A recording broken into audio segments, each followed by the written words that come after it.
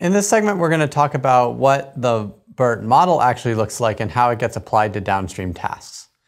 So there were two versions of the BERT model presented in the original paper. Both are transformer models, so following the architecture that we discussed before. And these are big models. BERT base has 12 layers and BERT large has 24 layers. Each of which has the dimensions listed here. So for BERT large, 1,000 dimensional embeddings for each word piece token, 16 attention heads at each layer. And that gives a total number of parameters of 340 million. So a very large number of parameters compared to the past neural models that we've seen. So the one other aspect of transformers we discussed was the need to represent position in them somehow, because by default, the self-attention mechanism it sort of treats the input as a bag of words. You don't have any notion that these two words occur next to each other, which is important for dealing with sentences. And so what they did was they had an additional set of encodings, one set that captured position by basically just embedding an integer index that represents where the word is in the sequence. And then they also had what they called segment embeddings, which we'll come back to in a minute. So this model is the one that they first pre-train on a large corpus using the masked language modeling objective that we talked about before. Then the question is, how do we apply it to other tasks and what can we actually do with that? So one other important thing about BERT is the presence of this CLS token at the beginning, which was used to do the next sentence prediction task that we discussed earlier. Basically the vector at the end that you get associated with the CLS token is the vector that you typically use for doing classification in BERT. So what you'll do is you'll use BERT as a kind of black box to encode your sentence and produce this single vector associated with the CLS token, and then you take that, you feed it into whatever classification layer or maybe a sort of small feed-forward network to do your final prediction for whatever task you're doing. So the nice thing about BERT, and one of the big advantages compared to prior work, was that it could really do sentence pair tasks a lot better. So what this means is a task like paraphrase detection. Can you tell whether these two sentences are paraphrases of each other? And the way this works is you just kind of ram these sentences together and feed them into BERT, and again use this CLS embedding to do classification. And then finally, BERT can do tagging as well, similar to what we saw for LSTMs. Any model that can produce a contextual embedding of each token, you can take that embedding and map it into something like an NER tag here. Okay, so why is it so good at these kind of sentence pair tasks? Well, one reason is that transformers are pretty good at taking sort of seemingly independent chunks of the input and using this self-attention mechanism to figure out an alignment between them. And so they capture interaction between these two sentences, and I'll emphasize that most of this happens during fine-tuning. Even though there was this next sentence prediction or NSP objective, that's not really all that important for performance. Mostly it's just the fact that when you have two sentences like this, self-attention allows you to really figure out, okay, which parts of each of these sentences is kind of supported by the other one. And then if we want to predict entailment, for example, does the first sentence imply the second one? That mapping between pieces is something that the model can sort of figure out somewhere in these 12 layers and however many attention heads there are. All right, so BERT seems great. One thing it cannot do well is generate text. The only way you can do this is basically populate a whole sequence up to this point, stick a mask token on the end, and then say, okay, fill in this mask token. The problem is that this ends up being sort of order n squared in the length of what you want to generate, because then as soon as you fill in that mask token, you need to rerun the whole computation with another mask token on the end. And you might be able to generate multiple fillers at a time, but then you don't know whether like this filler and this filler are really going to be coherent once you actually take the real words there. So these models were not intended for text generation. They were intended for these sorts of analysis tasks like sentiment classification and things like that. So that's okay, and this is a kind of feature of how they were designed. All right, so the general procedure is that once we have this pre-trained model, we have to do this fine-tuning step of continuing to train it on whatever our actual task is. So the model's pre-trained on the masked language modeling objective, and then when we have our sentiment data, we say, okay, we want the class label and whatever matrix of like output basically mapping into the actual prediction space for our downstream task. We want to train that matrix now and fine-tune the rest of BERT. So the way you do this is you run gradient descent on your new data set, typically for a small number of epochs and also with a very small learning rate. And so kind of graphically, the way we can think about what happens is that, like I said, the next sentence prediction loss isn't actually all that impactful for BERT. And so the CLS embedding, one of the main things that the fine-tuning process does is it kind of rewires the last step of self-attention here to try to feed the useful information into the CLS token. So the way I'm kind of drawing this is that there's big changes here at the top. Fine-tuning, we changed the parameters closer to the output of the network a lot, and then kind of less as we go back through it. That's where the more sort of pre-trained part kicks in.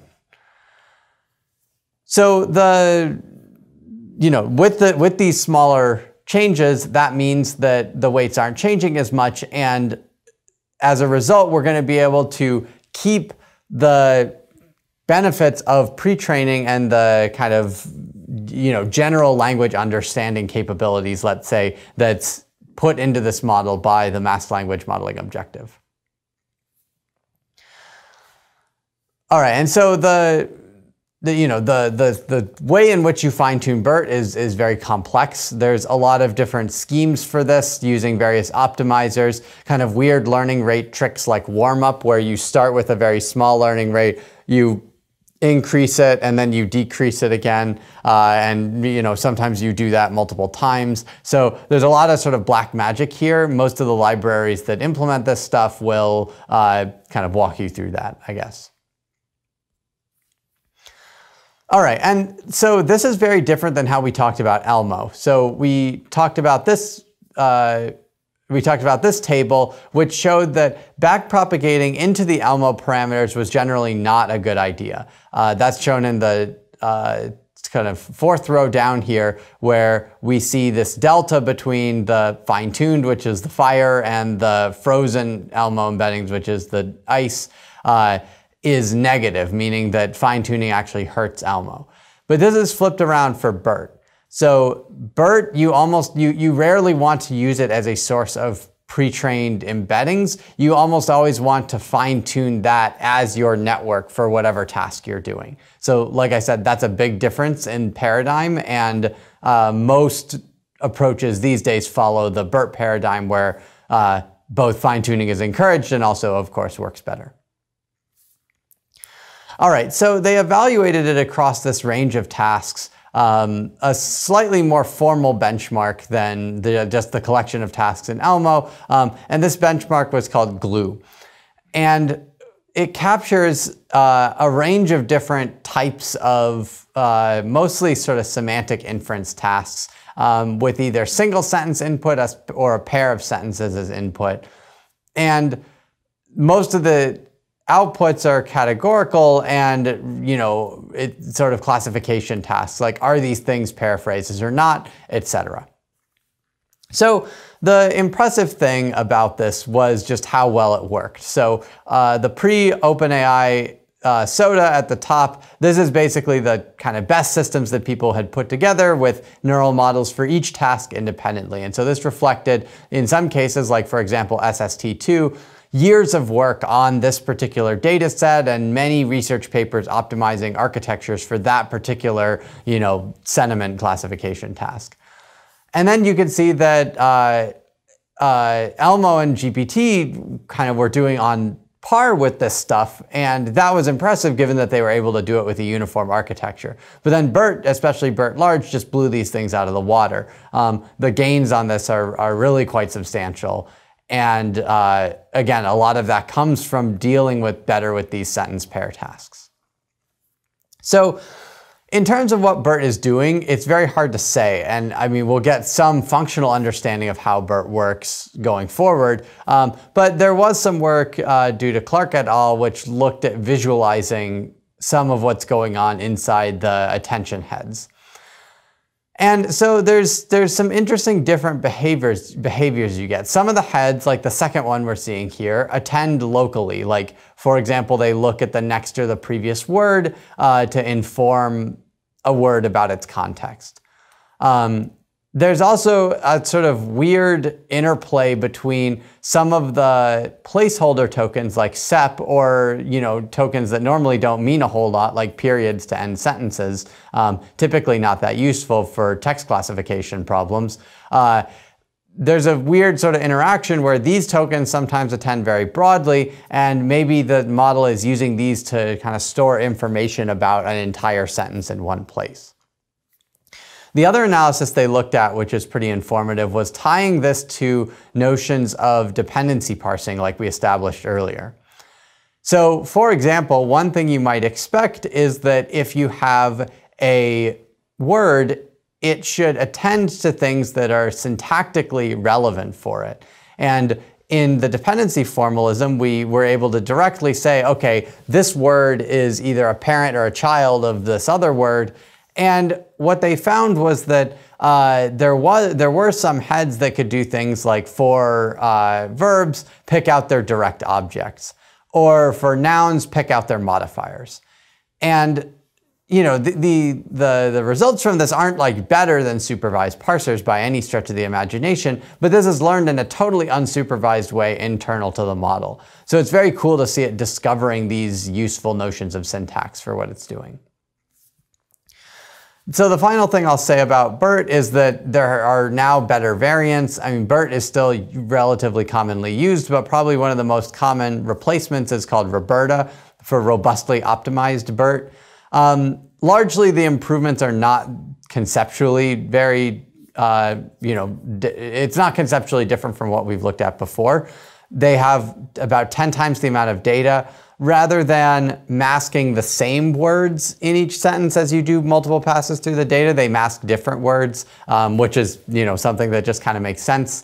Another thing which helps these models is whole word masking. So rather, if you have a word that's multiple word pieces, rather than masking just one word piece and leaving the others, instead mask out all the word pieces. So that's an improvement that's even been pushed into the original BERT at this point. And so there's libraries that allow you to access all this stuff. Hugging Face is a company that maintains a fairly well-known transformers library with all of the pre-trained models and a bunch more contributed by the community. And FairSeek, maintained by Facebook, also has some of this stuff, in particular ROBERTa. So there's plenty of libraries that help you use these things and kind of give you access to the latest and greatest in terms of pre-trained weights here. So generally what we've seen is that we can take these different these architectures like BERT and use them for a wide variety of tasks. And as we go forward in the course, we'll talk about and see basically that almost all the best systems are now using this stuff. So it's an important ingredient to be aware of and something that you're definitely going to want to consider if you're building kind of real applications and care a lot about the performance. That's the end of this segment.